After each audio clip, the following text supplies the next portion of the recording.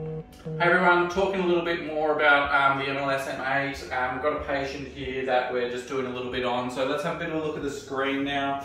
We've got a few different settings for anti-edema, swelling, biostimulation to increase that healing. In this case, we're actually going into the foot because this patient's got a little bit of contracture that we're wanting to get onto. And so, in this case, I'm able to move sort of our Charlie head. So let's have a bit of a look at the Charlie head, pointing straight onto this patient's foot. And basically what I'm wanting to do is just have that so that we're going straight onto that foot and up, that plantar fascia there as well.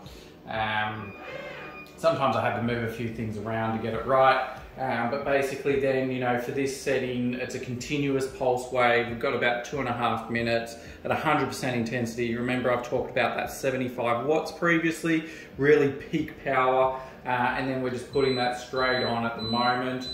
We've all got glasses and that's now treating. Now the best thing about this machine that I think I've mentioned previously is that we've also got the handheld. And on this system I can just quickly press this one here, switches straight over to our other settings, and then I'm able to do what I need. So we've got a whole heap of different personal ones here, so I can say, okay, we want to do maybe something for pain or for a joint, and I can use that. But typically what I find is that this Charlie head with the 3 diodes, 75 watt, is just so intense that I'm not using this as much. But think of it like a really good trigger point activator to really release that tissue. And so that's when I'll do this. This patient was on their back and maybe that could have, on their stomach I should say, that could have been a really good way that I could then start releasing the calves through the trigger points with this.